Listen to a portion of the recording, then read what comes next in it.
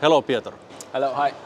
So, you work for WILLBERT. Can you please shortly tell something about the company and yourself? Sure, thanks for having us. So my name is Piotr Krzemiński.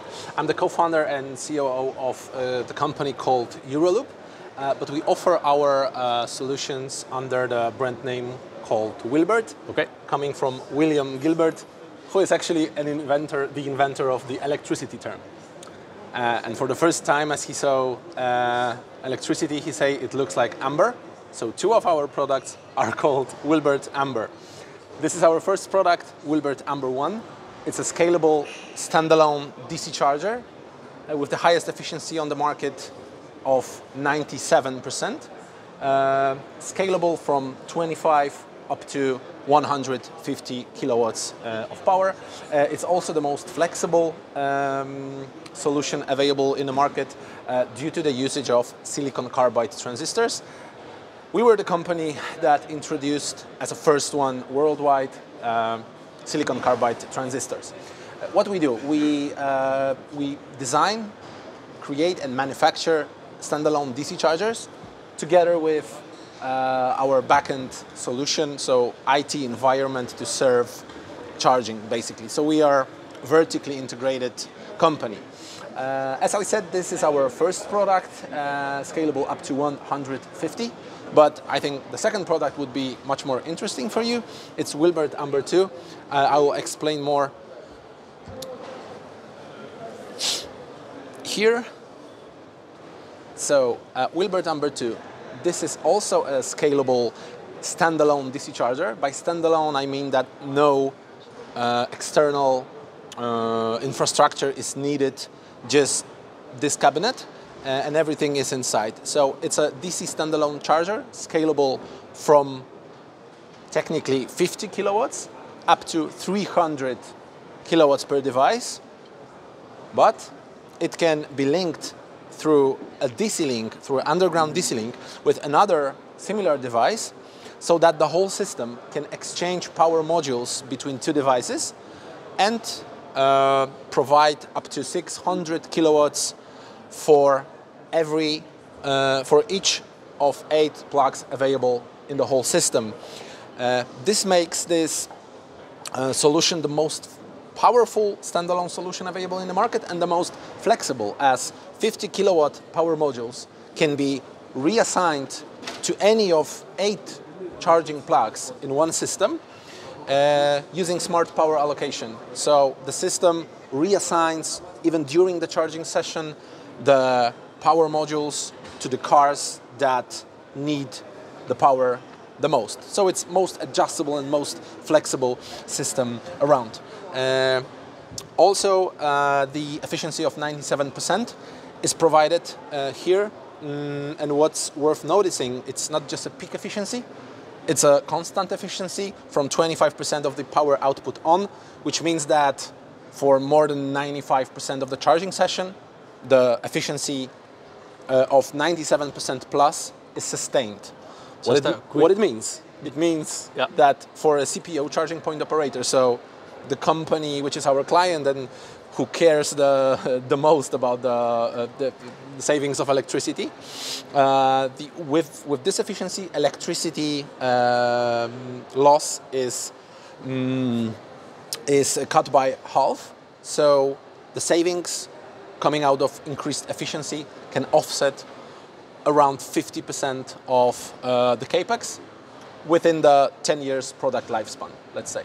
I recommend you to visit our website, www.wilbert.tech.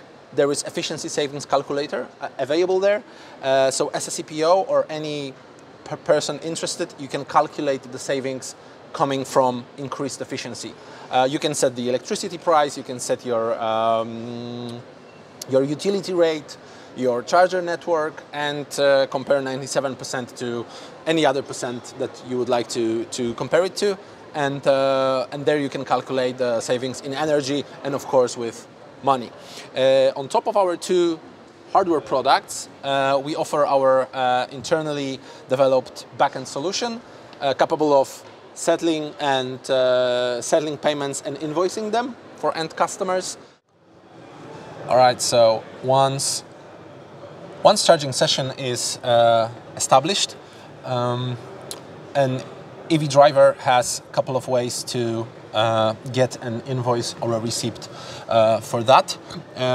By choosing invoice at our user interface, he can choose one of three options. He can just scan the QR code and fill out the invoice data on his mobile phone. He can do it here and put all of the data here in the system, and we gather it throughout a Hockey platform.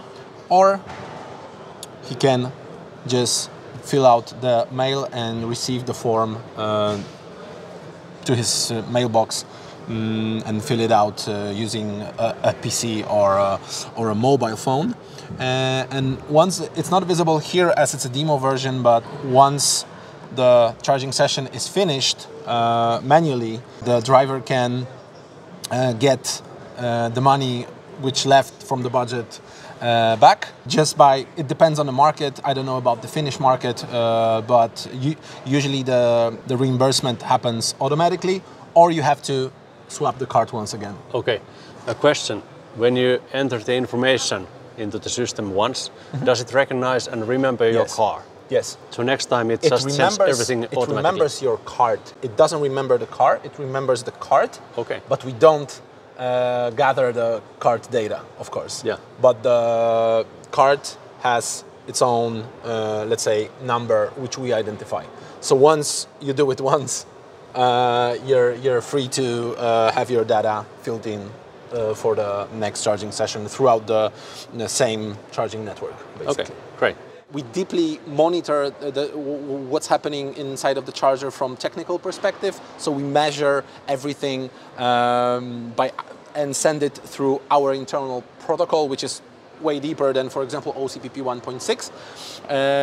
And the system is also capable of performing some business analysis, and is also available for charging point operators as our customers. So here I can present user experience flow by charging with credit card payments. So first you have to choose the plug, let's say plug A. The pricing is visible on the upper side, and lower you can set the budget for your charging session. Right here it's, let's say, 28 euros, so 25 euros is reserved for kilowatt hours. That with this price it's 50 kilowatt hours. Setting a plus parking budget, so if the CPO wants to charge people for occupying a parking spot, it can be adjustable also throughout the platform, but it's available here. So after setting all of this, we just proceed to payment and pay by card, and then connect the car. Once the car is connected, the charger performs some test, and then once the charging session starts, here you can see the spare power modules. As you can see, 2 are assigned to the plug A and 200 kilowatts spare. Choosing plug B, the same procedure: connecting, requesting, checking, allocating, locking, testing, pre-charging, and now charging session started once again. So one module is reassigned to plug B. 3 modules are currently reassigned to plug A, 50 kilowatts spare. So right now it uses 250 kilowatts for 2 plugs. And the system can reassign in total 12 power modules to in total 8 plugs in real life. So smart power allocation just reassigns the modules from 2 devices to 8 cars in total by bringing what's the most needed at the moment. Okay, that's our idea of the most powerful and also the most flexible chargers around worldwide. Thank you, Piotr. Thank you very much.